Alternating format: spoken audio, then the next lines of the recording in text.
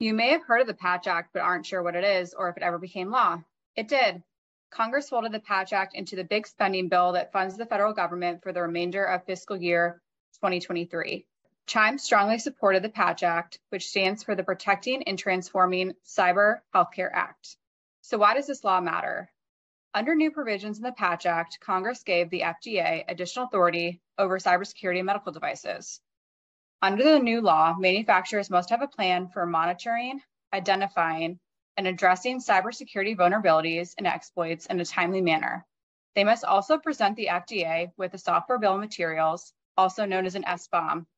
These are a few of the requirements. While the new law became effective on March 29th, the FDA is working with manufacturers until October 1 of this year in order for them to understand and to meet all the new requirements. FDA generally will not refuse to accept decisions for cyber device pre-market submissions between now and October 1. To learn more, check out our cheat sheet on the topic, or even better, join us for our webinar on May 31st with the FDA.